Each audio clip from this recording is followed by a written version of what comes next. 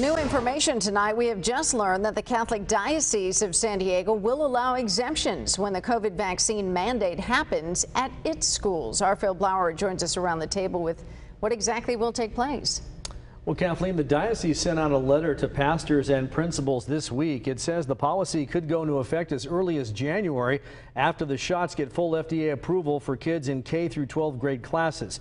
When the mandate happens, families with students at San Diego area Catholic schools will be allowed to apply for exemptions. The diocese says it will accept any parent's request for exemptions as valid, including a personal belief exemption. However, the diocese says there's still no Catholic religious exemption.